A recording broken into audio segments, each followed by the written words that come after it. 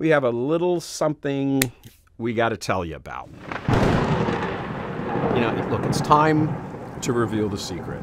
This is what we'd like to consider the U.S. hierarchy's worst nightmare. Been over to Africa and got secretly ordained by a bishop over there who is a tremendous bishop, and he has sent me, Father Mike, back here to the U.S. to clean up the hierarchy with an official mandate from the church.